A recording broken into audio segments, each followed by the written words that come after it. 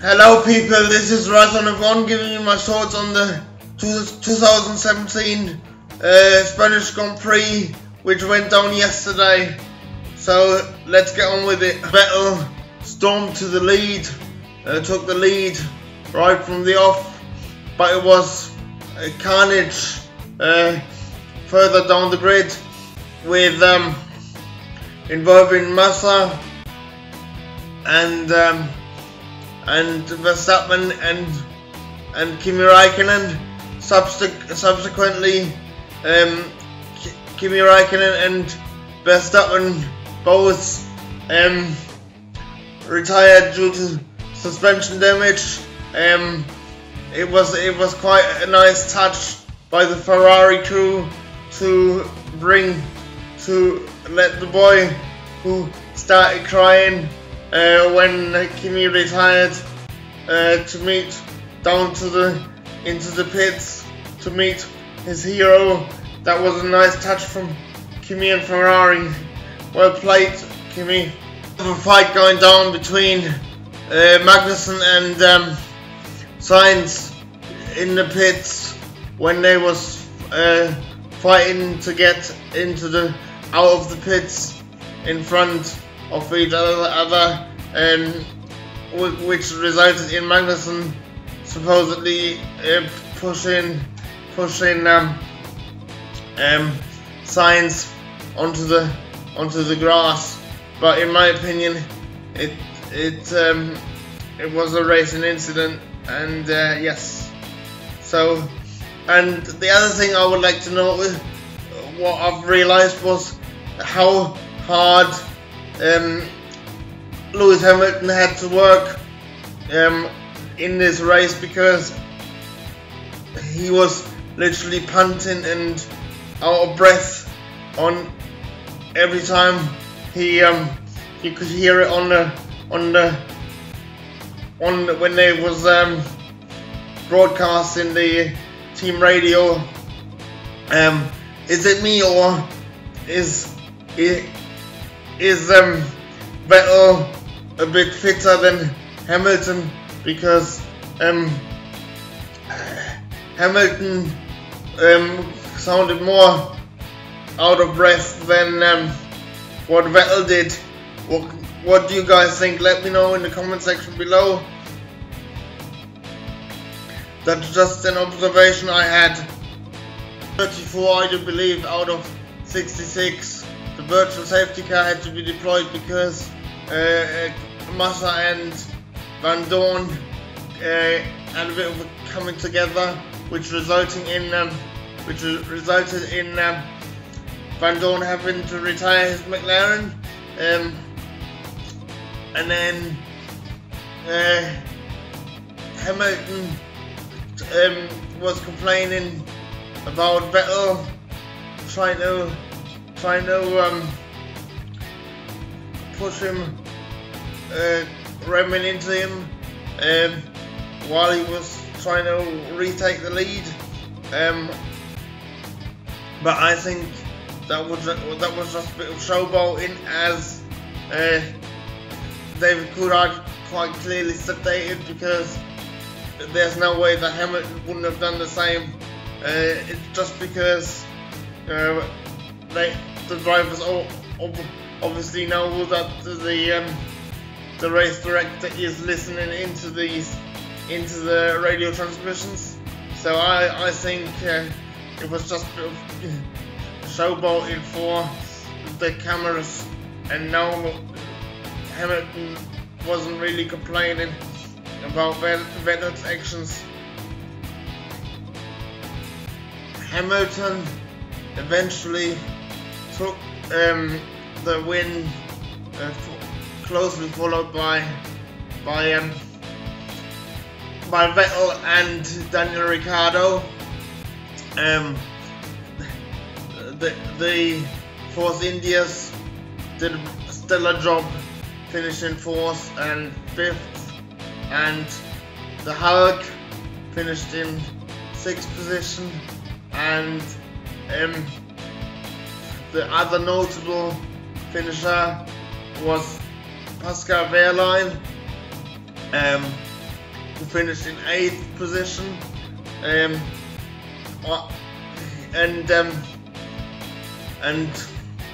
Roman Grosjean got the last point paying position.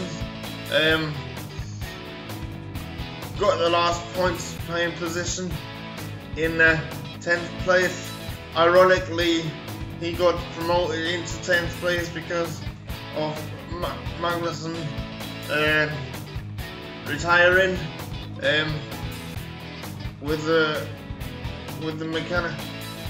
mechanical issue, I do believe, and the other thing was Massa, Felipe Massa had a puncture 2 laps from the end, so which dropped him out the points.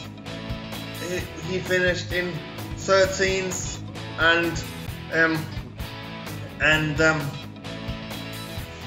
he finished in 13th, and Stroll finished in 16th,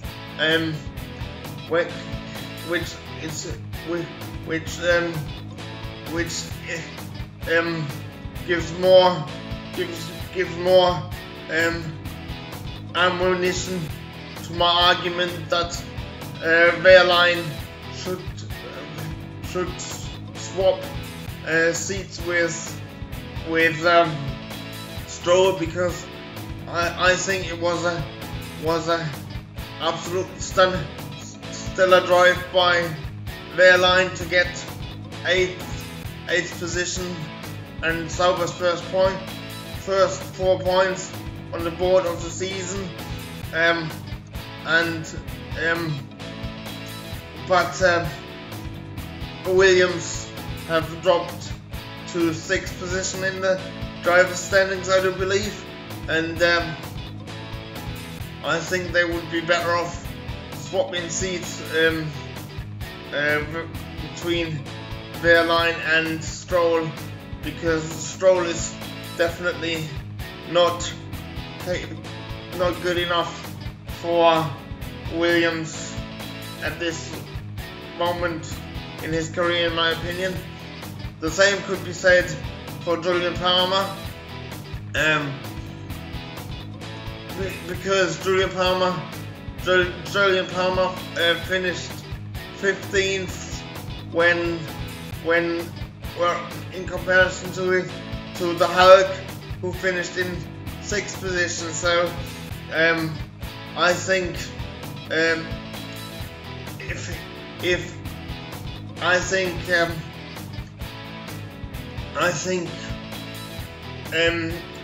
Renault can't wait much longer to before they have to seriously consider whether to fire Jolyon Palmer or not. The same thing could be said about Lance Stroll, but the difference is that Lance is in his rookie season, and so that's the only saving grace for Lance Stroll, in my opinion. Whereas Jolyon Palmer already had 1 season with Renault, and he's clearly not good enough for Formula 1. Therefore, he should be fired. I thought Formula 1 was for the 2022. Actually for the 20 most talented racers in the world. Well, clearly Jolyon Palmer isn't one of them, so I reckon he should be fired. What do you guys think? Let me know in the comment section below. This has been Razan of One. Thanks for watching, guys, and yes, if you do like what you see, give this video a like. Let's get to 1,000 likes before the Monaco Grand Prix, and also don't forget to like, comment and subscribe to my channel for more content like this. And if you really like what you see, why not why not show your appreciation by buying me a virtual beer? You can do this by clicking on the link in my YouTube banner art here. Yeah, I would really appreciate your support. Alright guys, cheers for watching. See you in Monaco. I'm very surprised. I'm very can't wait to see how JB is gonna get on in place of Fernando Alonso. What do you guys think about that? Also let me know in the comment section below. See you later guys, bye.